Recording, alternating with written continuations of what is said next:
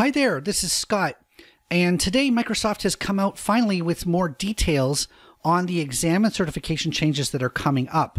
They've released the syllabus or the topics of these exams onto the official landing pages.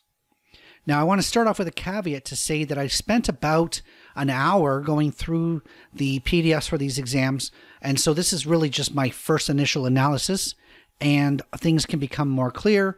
Maybe there are Microsoft people out there who are answering questions, and we'll find out more details as they come. But this is my first thoughts. Now, to summarize, if you haven't noticed before, but Microsoft is planning to make changes to the exam codes in the coming months. So 103 will become 104, 203 will become 204, 300 and 301 will become 303 and 304. The reason they do this is because they've got enough changes to the topics of the exams that it justifies a whole new exam versus the modification of the existing exam. In the past, Microsoft has done this, for instance, with the 534 exam became the 535 exam because Microsoft realized that the contents of that had changed enough.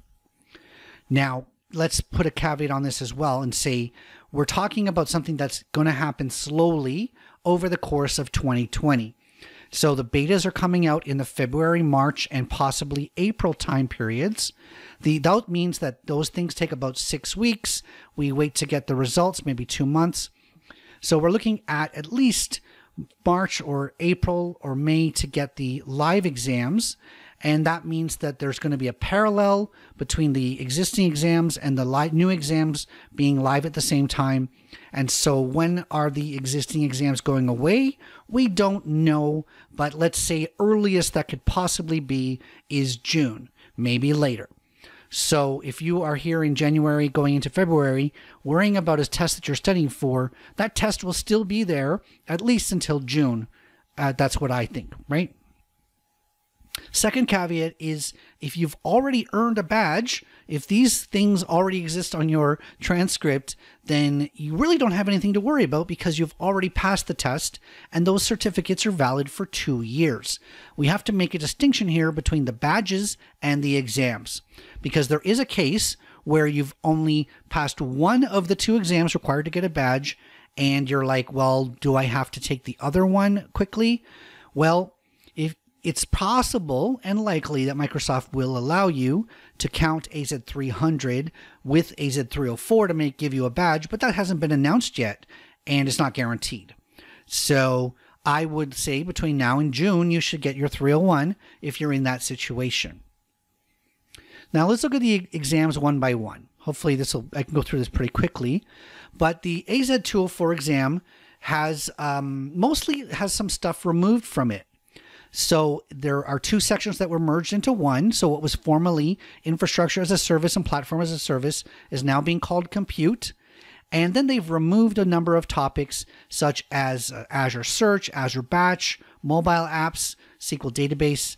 And I haven't noticed anything new that came along. So for AZ-203, people studying for that exam, if anything, the 204 will be slightly easier, or at least it'll cover less topics in a different percentage weights. So when I go to do this course, I'm going to basically just mark these sections as only valid for 203, and we don't really know if we need any new topics for that. Right now, as far as I can tell, there's not anything really new in the 204 exam. For my interpretation of this is that the developer exam has shed some topics. That means it's a more focused exam. For the 104 exam, which is administrator, the percentage weights have changed even more than the 204 exam. 2 sections, the subscription section and identity section, were merged into a single identity section, and there's overall less emphasis on things like subscriptions. The percentage didn't change, but 2 sections became 1. There's also a new section on monitoring and backup. I know that there were talking about monitoring in other sections. That's all been consolidated. There are also things about web apps and containers, which surprisingly aren't on the 103 test. And so my analysis of this is we are adding to the emphasis on monitoring and backup in the administrator space. So not much has changed, but you're going to see more questions around setting up monitoring, logging, alerts, and of course, backup and recovery. In the architect space, AZ-303, which used to be 300, the percentage weights also changed. And surprisingly, there's one section that makes up 50% of the exam, which is deploy and configure infrastructure. And so when you're studying for the technologies exam for architects, you got to basically have your emphasis almost on the administration side, where you're implementing architecture, ARM templates, doing deployments, and getting networks and security and things like that. They've removed the entire section on authentication and securing data, although again, authentication is covered in other sections of this exam. So they didn't remove the topic entirely, they just removed the section. They've also removed things like messaging and auto-scaling.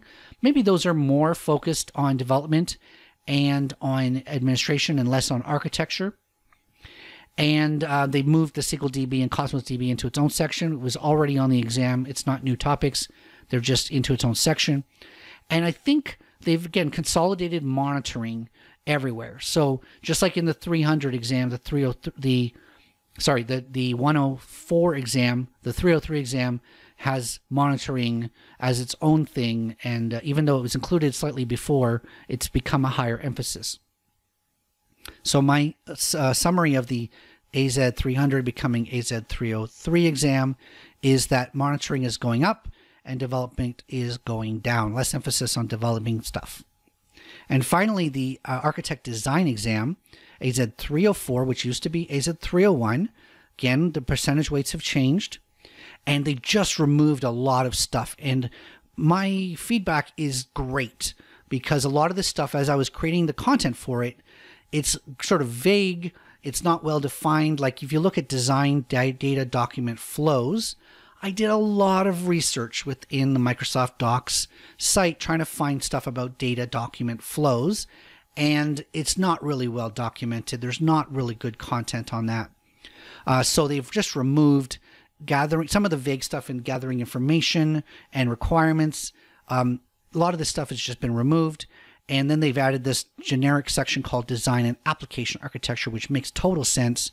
So being able to design applications that run inside of the architecture that you are designing, that makes sense. So the 304 exam is just more focused, removed a lot of stuff.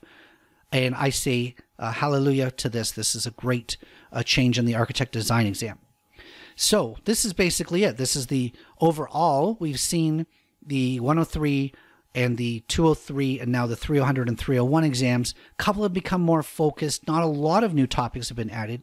Keep in mind, Microsoft just came out in December with new versions of this exam, and so there's not really been a lot of changes in the platform since December. Here we are in January, and so there's not a lot of new topics being added.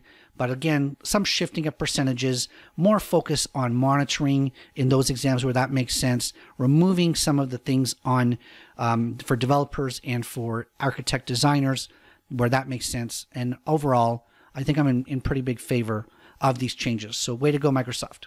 This has been Scott Duffy from Software Architect. Thank you so much for tuning in. Please hit the like button and the subscribe button. This allows this video to get seen by more people. And if this was helpful to you, I really appreciate it, and I'll always be the first to keep you updated on what's changing in the world of Microsoft certification.